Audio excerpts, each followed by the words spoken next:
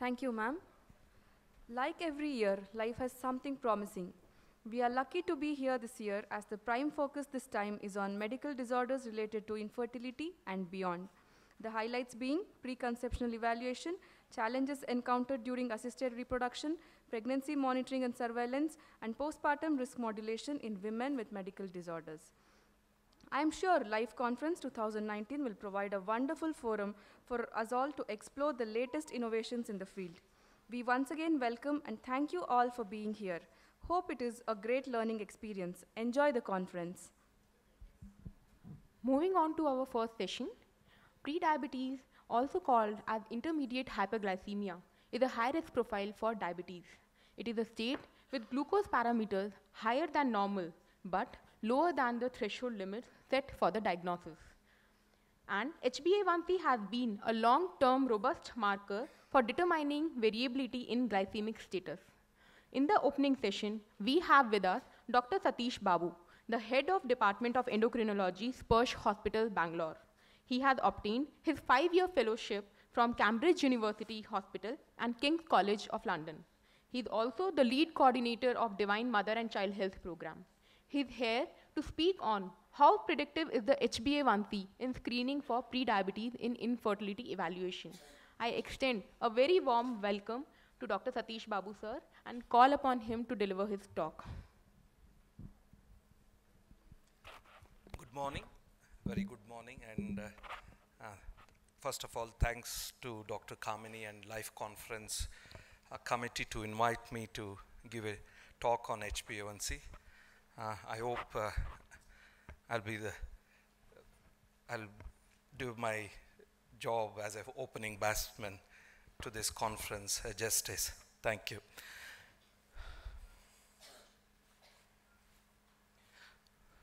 So, as you know, the title, prediabetes. Prediabetes is becoming very common in the world nowadays, and in last 10 to 15 years, we have seen that diabetes is growing exponentially, and prediabetes itself is being defined as a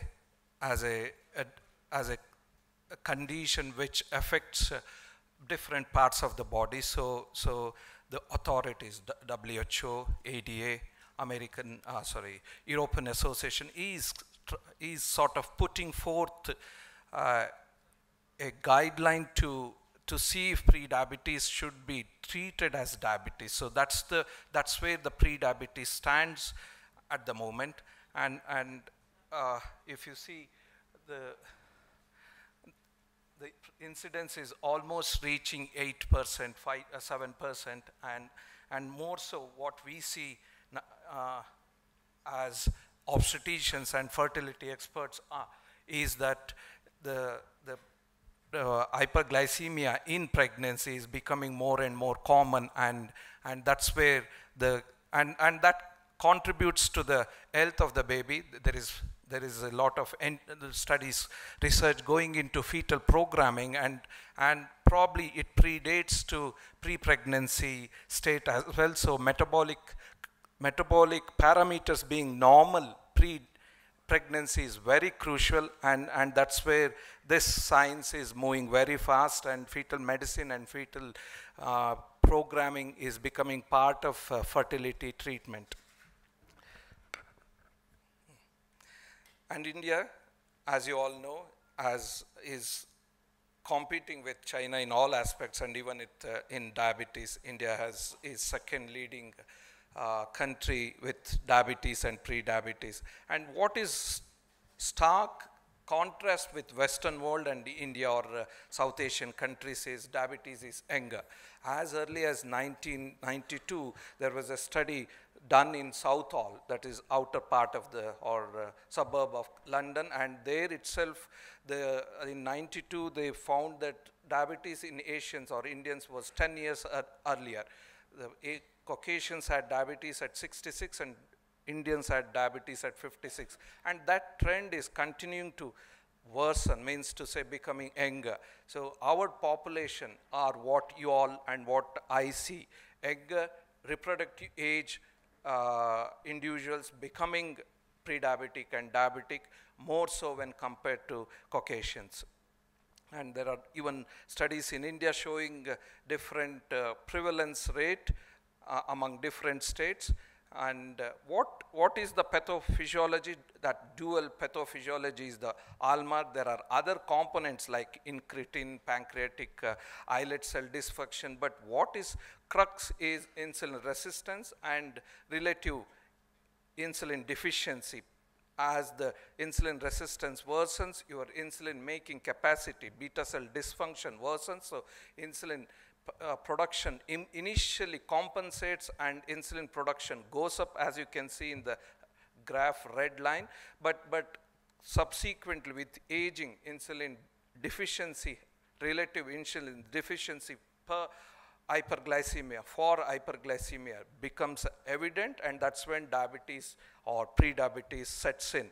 And if you see, the disease process is almost 20 years predates to the date of diabetes, date of diagnosis of diabetes. So your pre-diabetes is almost 10, 15, 20 years in each individuals, and that's getting again worse with lifestyle changes and modern lifestyle what we lead. So you all know current diagnostic criteria. What is new is HbA1c. Last 4 to 5 years, HbA1c has become, after this publication, after 2011, one study which showed that HbA1c can be used as diagnostic tool. ADA had a committee, and they decided that HbA1c can be used as a diagnostic criteria, and 6.5 is what the criteria for diagnosis based on HbA1c. We'll look into that. So what is important here is, you all know the normal traditional way of diagnosing diabetes, but what we have HbA1c as an added tool, and pre-diabetes is what is important for today's talk. So pre-diabetes on all three components, 100 to 125 in fasting blood sugar, 140 to 199 in postprandial, and 5.7 to 6.4 is what the cutoff. And all three, if you take each individual expression or all three together, as the value worsens, so is the predictability. So lower, you have lower risk; higher, you have higher risk, and that's probably, you see that even in clinical practice. So when you look into the traditional oral glucose tolerance test and how the pre-diabetes, that is impaired fasting glucose, impaired glucose tolerance, impaired fasting glucose, how many will become diabetic in diabetes, how many will develop diabetes in future? You have a study which shows that they remain they remain at 11 years normal in 24%, diabetes in 46%, and impaired glucose tolerance in 30%. That is, impaired glucose tolerance converting to normal is 24%. That's what that study showed. So almost same figures if you take impaired fasting glucose. So both have a strong predictive value of a future onset of diabetes. This traditional method still holds good. You all know the risk factors.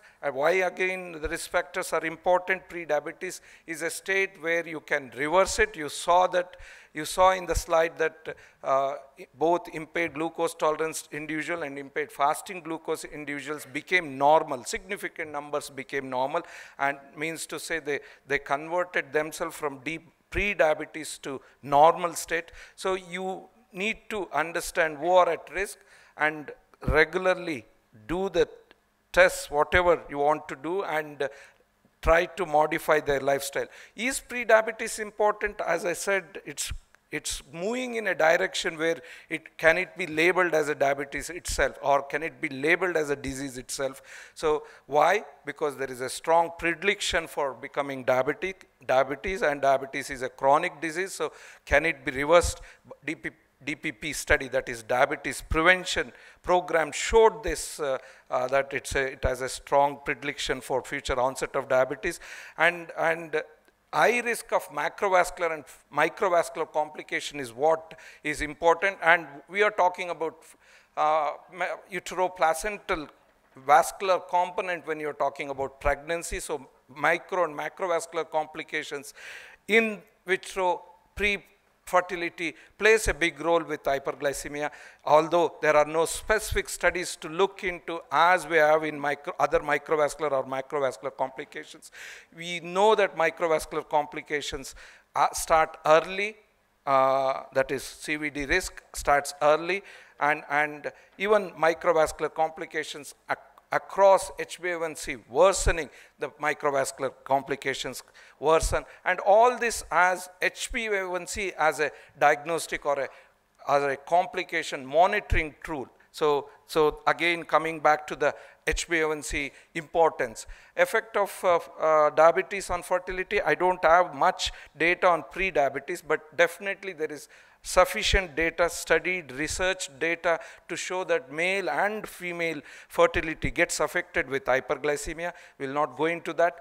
What is key is 1% of HbA1c reduction, means to say if you are talking about pre-diabetes, 6 to say even 0.5%, 5.5% reduction, means to say 6 to 5.5 HbA1c reduction gives a huge benefit across both micro and macrovascular complications. This you can extrapolate to fetal medicine or fetal fertility issues as well. Again, there is no much data in that field. So this we saw. So current traditional way of diagnosing diabetes is fasting, glucose, postprandial glucose, oral glucose tolerance test.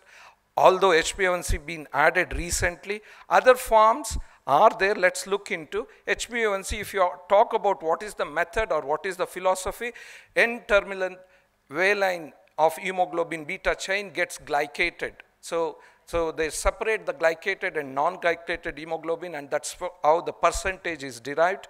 It tells the glucose levels for last 12 weeks because RBC lifespan is 120 days. So intra-day, or inter-day variations doesn't affect HbA1c as you see in fasting and postprandial glucose.